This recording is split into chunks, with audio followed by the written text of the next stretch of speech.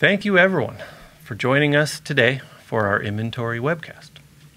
In our session today, we'll be discussing what inventory is, why it's important for businesses, and some of the common challenges with it. We will also show how you can improve this process by using software and hear from some of our customers about their experiences. A little bit about me. I'm Dustin.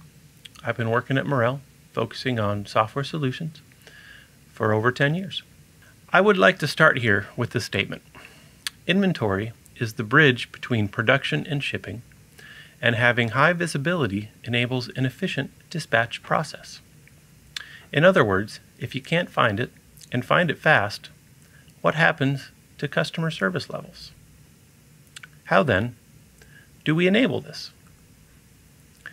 If we review our theme here, if we look at our right product to the right customer at the right time, every time, where does inventory fit into this puzzle? In our labeling webcast, we discussed how we can use software to quickly and easily adapt to changes from regulations, customers, and marketing.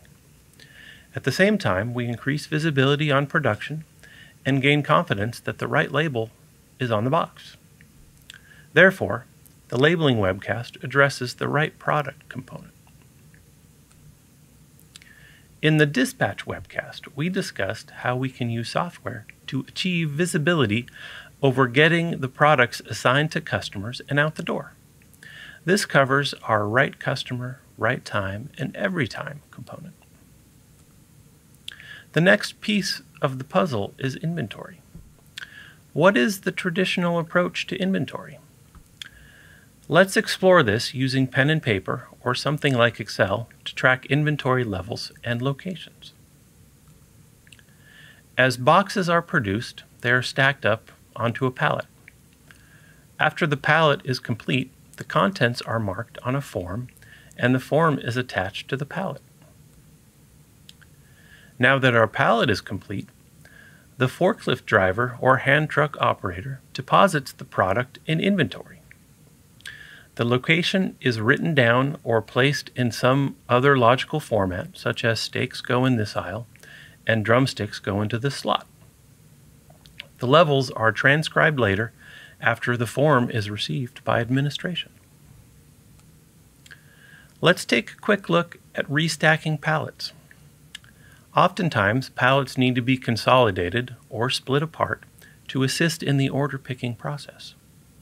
In this traditional approach, we take our pallet, split it into two, remove the old license plate, and attach two new license plates. The results are then recorded on paper and sent off to administration for transcription. Does this original license plate ever stay in circulation and cause confusion? How is the shipping department supposed to find the product they need?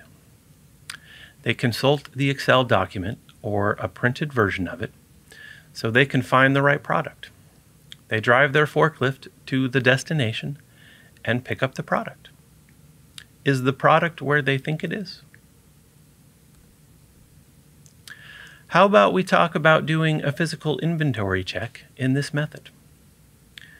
One time a month, we get the crew together and we go count all the products and pallets. The results are written down and everyone has specific orders as to what to count. The results are consolidated and transcribed. Hopefully, there's no duplicates or transposed numbers. What are some of the challenges of this traditional approach? In this next section, we will explore that. Let's take a look at palletizing. Is this traditional approach so bad? We do have a few points of failure here. What if there's a typo in the license plate or the license plate falls off? Can we still maintain visibility over what we have? We pick up a pallet and we put it away. That should be easy. What if we make a mistake in the transcription or the assigned location? Can we quickly identify where the problem is and know how to resolve it? Let's break the restacking pallets process down a little bit. We have a license plate for a full pallet. We make a new pallet. We make a license plate for the new pallet. Do we make a license plate for the old pallet, or do we forget? If we take it a step further, what if we make a new license plate and leave the old one there as well? Now we have 3 license plates. How can we tell which one is correct? Shipping needs to find the product. They drive to where they think the product is, and what if it's not there? How much extra time does it take to find the correct product when it's not there? And when they find it, did they pick the right pallet? For physical inventory, the crew suits up, gets clipboards and pens, and runs off and counts everything. What could possibly go wrong? Did they count the wrong aisle? Was there any double counting? How many hours does it take to reconcile the documents? And even then, is it accurate enough? Let me introduce Gail Jansow. She's one of our key account managers and would like to share an experience she had with a customer about the challenges of pen and paper inventory. Hi, Dustin. Glad to be here with you. Do you remember when we were at that one site? Let's just call it Savory Seafoods. Could you tell us your first impression of their shipping cooler? Yeah, sure. So I remember walking into this cooler and thinking to myself, wow, there's a lot of underutilized space in this cooler. There was a lot of product that seemed to be towards the front of the cooler, a lot of holes in the racks towards the middle, and like nothing at the back of the cooler at all. And then there also seemed to be some product that was just sitting in the aisle waiting to be put away. Yeah, and then they had that guy, I think his name was Ian. And what were your impressions of his practices when he was putting these products in the cooler? So I did have an opportunity to watch Ian put some product away. And, you know, he would put product away where there was space available, pretty much towards the front of the cooler. He did stack a couple boxes in the aisles waiting for things, waiting for some space to be put away, or maybe he knew that they were going to go out later that night. And then he would go back to his station and he would write things down, go pick up a couple more pallets, put them away in the cooler, and then go write stuff down. So I didn't actually see him doing any kind of real-time documenting of where things were actually located within the cooler itself. Yeah. And then we had Steve. He was in charge of picking all those orders. How do you think that Ian's practices would affect Steve's work? So once again, I had an opportunity to watch Steve pick a couple orders for their later nighttime deliveries. And Steve did a lot of hunting and searching through the cooler, looking for individual products to make up these small pallets that were going out to restaurants. He would look for a case, look for a box, go to the next bay, look for a case, look for a box. And there seemed to almost be exciting when he found the product that he was looking for. There was a lot of time that seemed to be wasted, maybe mismanaged, looking for product as he was going through the cooler looking for it. So what I could see from Steve, from the inventory put away practices from earlier in the day, I think there was a lot of frustration on his part. It's always good to hear about real-world scenarios about our topics. Let's take a moment to review before we move on to the next section. Inventory is the bridge between production and shipping, and having high visibility enables an efficient dispatch process. In other words, Steve the shipper needs to have high visibility over Peter the producer's production in order to have an efficient dispatch process and maintain a high customer service level. In this section, we will explore how we can use software to fulfill this mission to have an efficient handover between production and shipping. If there is a system to build and store pallets, then is that better than the paper approach? Let's address the challenge. The products are scanned to a pallet, or the system builds the pallet. So the opportunity for a typo or a transcription mistake is very low. There's also a digital record for each license plate, so if the label falls off, it can be investigated, reprinted, and reattached without recreating the entire pallet. What if we make a small change in the process for putting away pallets? When the crew gets to the destination, we scan the location barcode and the pallet's license plate barcode to assign it to the proper location. There's no paperwork, there's no transcription, and there's no typos in this scenario. What advantages do we get by having digital records for restacking? For starters, we can see the real contents of each pallet digitally on the scanner client. Once the work is done, we can make a reprint with the actual contents for each pallet. In the event we forget to reprint the pallet's contents, the actual contents are still visible in the system and on the scanner. As an added bonus, we can print the customer's information on the pallet's license plate for easy identification. Shipping needs to track down their products, no problem. They can see where the products are in real time from the scanner client or an inventory dashboard.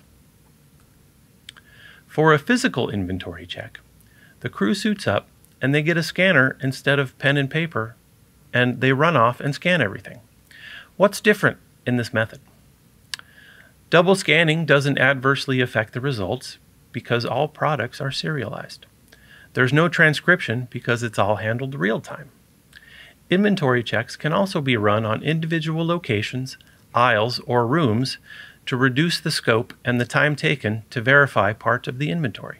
And there's no paperwork to reconcile.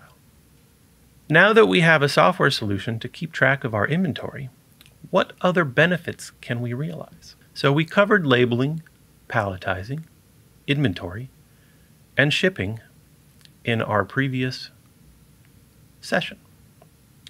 What else do we need here to get full traceability? Once we link up receiving and raw materials inventory to our production and dispatch process, we can easily see the full details of where the product came from and where it went to. This can be really powerful when faced with a mock recall or even a real recall.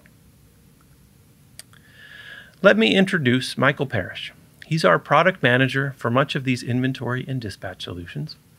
One other topic he's very interested in is food safety, and he would like to speak briefly about our digital quality control component of our software. Thanks, Dustin. This is a great topic, and inventory management is really important. But I'm going to add one other puzzle piece to this. What do you do with your quality assurance and food safety information in relation to inventory management? So there's steps that take place naturally, things like label verification, product verification, but those are sometimes isolated out and not part of that flow. So what if you were able to bring these in? What if you were able to identify a problem and isolate it, put it on a QA hold, make sure it doesn't go into inventory, or if it is an inventory, isolate it within that so that people can't bring it out and accidentally get that product to a consumer. So having this information embedded, bringing in other puzzle pieces to even inventory are amazing and critical things to success. Isolate the problem, react swiftly, give a whole different dynamic to traceability as well. Thank you, Michael, for that. Next, let's review a couple examples about how we can leverage extra benefits by using our integration services module. One application is to use our master data management feature to design and distribute product settings and label designs from a central location to make sure our multiple site operations are all consistent. Another application is to export the results of orders and shipping to external sources to reduce paperwork. We can also pull in traceability and product configuration information from an ERP system, such as SAP or Dynamics. Let's take a short demonstration about how this inventory process works. We have an inventory display here. Peter, the producer, needs to get his products to Steve, the shipper. They have a set of rules they agreed upon that are enforced by the system to help make the traffic easier to manage. The first rule is that row 1, which is slots 1A, B, and C, can only accept chicken products, and chicken products can't go in any other locations. The second rule is that row 3 has a space constraint, and it can only accept 1 pallet per slot. So Peter has released 4 pallets of products. They're visible here in our holding area. Enter Ian. He's in charge of our inventory operations. Ian decides that the chicken should go first because it's fresh and he wants to get it in the cooler. So he takes his first pallet of chicken and he runs it over to slot 3A. He selects 3A from the list, or he scans the location barcode and then scans the license plate to assign it to the slot. The inventory location refused this pallet. He remembers slot 3 not only can only accept 1 pallet, but it doesn't accept chicken. Chicken has to go in 1A. So he runs his pallet back over to 1A and scans it to the location. He then goes and grabs his other pallet of chicken, which is number 58, runs that to 1A, and assigns that to the slot. You can see as he's scanning these products, they're near instantly updated in the system, so you can see the status real time. Next, he decides it's time to put away his salmon. So he takes the first pallet of salmon, 59, runs that over to 1A because it's close to the door, and assigns it to the slot. The inventory location refused the pallet. Again, he remembers to himself that only chicken can go in row 1. So he runs his pallet of salmon over to 3A, where it's supposed to go, and assigns it to that location. Now he goes back and gets his last pallet, number 60. He drives that over to 3A and assigns that to the location. The inventory location is full. He remembers to himself, of course, row 3 can only have 1 pallet in each slot. So how about I put that in slot 3B? Now that all of his pallets have been put away, he can sit back and enjoy that he has a well-organized inventory. When Steve the shipper comes in looking for a pallet, now he has a high level of confidence that the product is where he thinks it is. As we wrap up, let's review our mission statement. Inventory is the bridge between production and shipping, and having a high visibility enables an efficient dispatch process.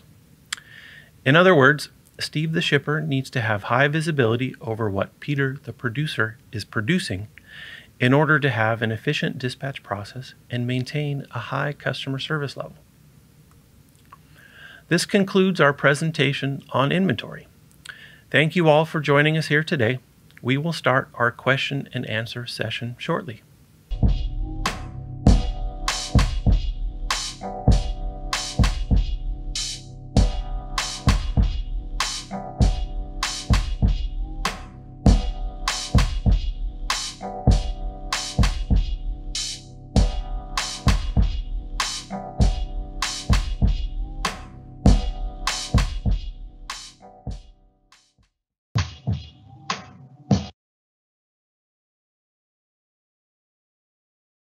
Thanks everyone for joining us. First, I'd like to say, please enter in some questions so we can get your questions answered. And now I'd like to introduce our panelists. So coming at us from Kansas, we have Michael Parrish, which you may remember him from the video. He's a product manager here with our software group, in charge of a lot of these solutions we're talking about. And also we have Louis Bardick. He's coming at us from Illinois, and he's the head of our service organization for software here in North America. Okay, so let's jump right into our questions then. So how about this first question here? Louis, I think you're the person to answer this. Sure. And the question is, what does the inventory system deliver to me? Well, I think the inventory system within the Innova architecture is a variety of offerings, from raw material holding to finished goods holding to work in progress. And its capability is built around the protein sector and manufacturing that product, as well as being able to hold those levels of inventory. It's very specifically built around the food industry needs. And so, coupled together with a good ERP integration, you really get that manufacturing process and that end information for your business level transactions. Good. Thanks a lot for that. Mhm. And that's an excellent point because, we covered the sort of the final goods part of this inventory, but there's a lot more that this system can Correct. deliver. Yeah, so excellent. Next question here for Michael. Can the QC system run standalone, or does the whole factory need to be integrated? Yeah, so good question. So technically, the QC system can operate standalone from anywhere to receiving to dispatch. But the more integrated it is, the more kind of dynamic the delivery is. So if you have it really rooted into like what we're talking about here, having a inventory system and being able to operate within that inventory system, it's just that much better of a delivery. So short answer, yes. Better answer is the more it's connected, the better it is. And then we have some packages that really deliver against that per protein as well, some pre-built things. Yeah, good. That's exciting news. I hope we get that out to the world here as soon as we can. And there's a similar question in our list here. And hold on a second. I think maybe you could follow up on this one, Louis. And the question here is,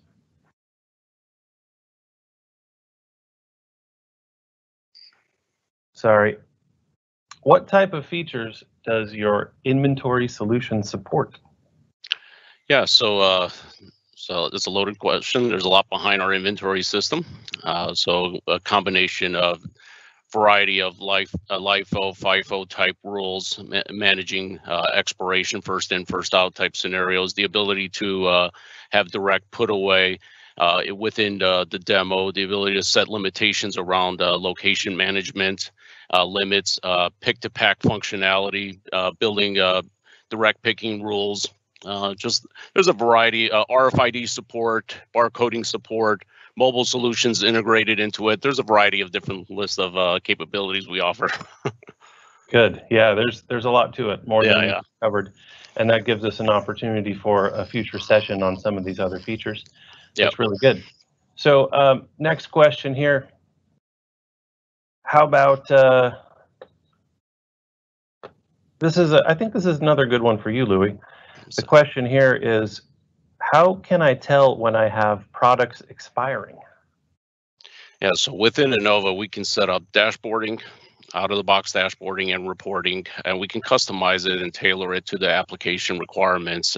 So we can easily get visibility to the different inventory levels and items.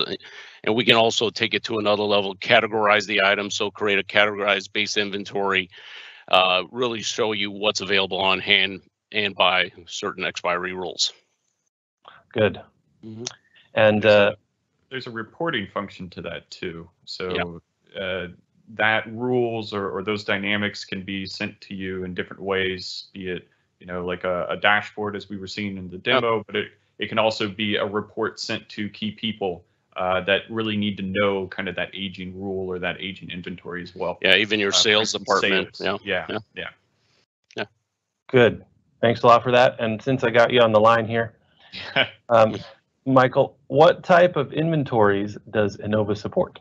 Yeah, so that I think we keep circling around. It's quite robust, right? So the most common ones we see is just some sort of raw material, WIP, so work in progress, or as we've been focusing on here, more that finished goods. But I mean, it's open enough to handle a lot of different things, smokehouses,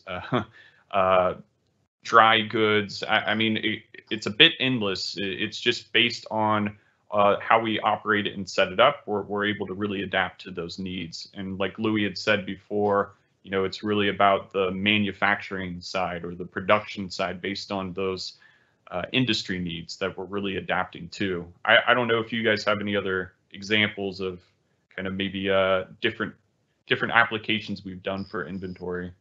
Yeah, I would say from a live animal inventory side, or managing live yard inventories, tracking loads going in, putting loads on hold, ability to get that complete live yard visibility, carcass tracking, things of that nature. So inventory can be used in a lot of different types of scenarios. Yeah, good. I got a follow-up question here for you, Louis, since I got you here. Does the inventory system propose a pallet and boxes road to guide the operator for customer order preparation? I think what he's asking here is, can we use the system to sort of guide the products into the finished orders with the inventory? Are you saying more of being able to pick to an order and pull up a specific customer order and the system give you basically the visibility to where those specific pallets or which particular boxes? So we like to call that knitting to an order. So we can take a variety of products and put them onto a particular customer order. And the system would give you, yes, the capability on the gun or on a reporting level to go and physically find the location of those items. Good. Yeah, I think that's good. And if we miss something, please enter in another question. We'll get that answered. And while I got you here, how about we answer this question, which is, does the inventory system work with ERP systems? I think it's probably a good question for Michael. Okay, Mike, fair enough. Fair to answer this?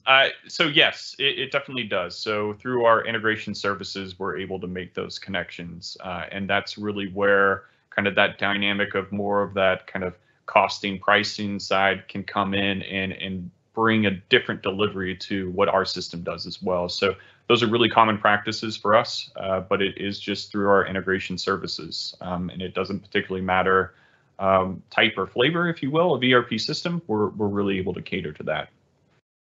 Yeah, I think it's good to add a little bit there, Dustin. Sure. Is we tend to see a lot of where Nova's really strong and powerful at is on that manufacturing layer. We really focus on making sure we can get the right products on that order and on that shipment, or being able to link back to production and understand what additional product needs to be produced.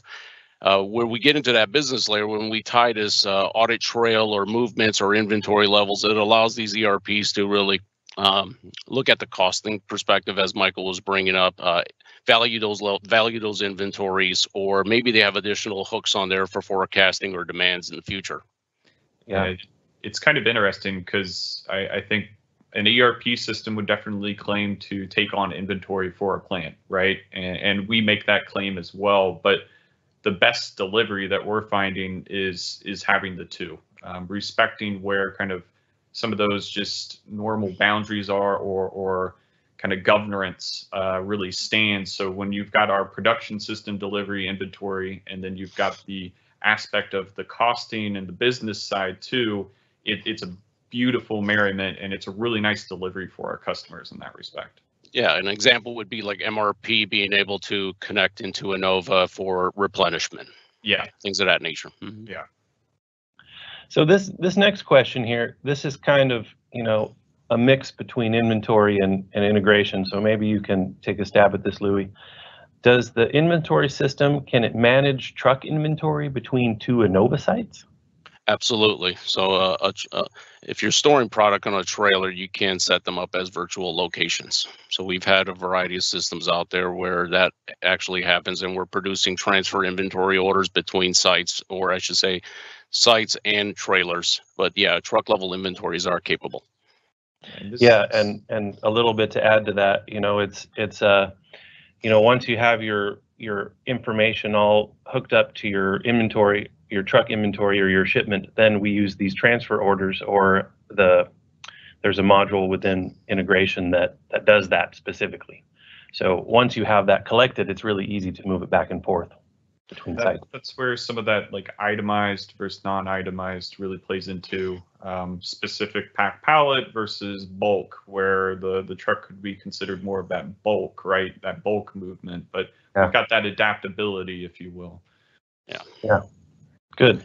All right, we got one more question here. I think this is a good one. Maybe Louis, you could take this one. Okay. And the question here is, what happens if you get two different labels on a pallet? One is good and the other one has been removed or lost from another pallet. Are you able to find which one is good and where the wrong one should go? So if I understand correctly, you got two cases on a pallet. One of the cases can be scanned and one of the cases cannot be scanned. I think it's if you have two pallet labels. If you have, yeah, if you have two pallet labels, I guess you'll be able to do an inquiry back to the original order that pallet belongs in. So you technically should be able to see the associated pallet that belongs, or you can inquire an additional case on that pallet to pull up the details of the original pallet ID that case belonged to. Yeah, good. I'd like to add one thing here. Mm-hmm. So when you have all these digital records of your pallets, one of the advantages is when you look at that pallet record on the scanner or in your dashboard, you can see the actual contents, right? So when your pallet label is incorrect, you can, in some cases, just scan one of the boxes to create a new record, but you can also see what the contents of that pallet are directly on the scanner. So there's a lot of different ways to kind of, investigate what's going on when you have these multiple pallets sitting there. Correct, yeah.